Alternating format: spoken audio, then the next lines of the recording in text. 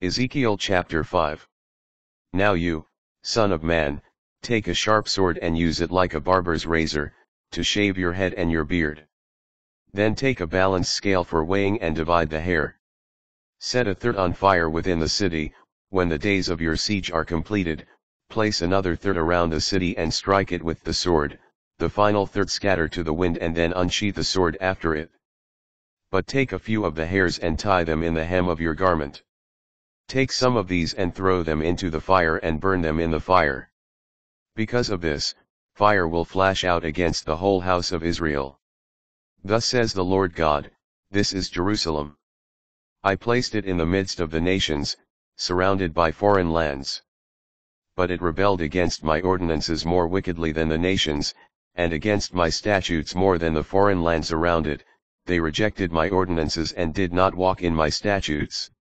Therefore, thus says the Lord God, because you have caused more uproar than the nations surrounding you, not living by my statutes nor carrying out my judgments, nor even living by the ordinances of the surrounding nations. Therefore, thus says the Lord God, see, I am coming against you. I will carry out judgments among you while the nations look on. Because of all your abominations I will do to you what I have never done before, the like of which I will never do again. Therefore, parents will eat their children in your midst, and children will eat their parents. I will inflict punishments upon you and scatter all who remain to the winds. Therefore, as I live, says the Lord God, because you have defiled my sanctuary with all your atrocities and all your abominations, I will surely withdraw and not look upon you with pity nor spare you.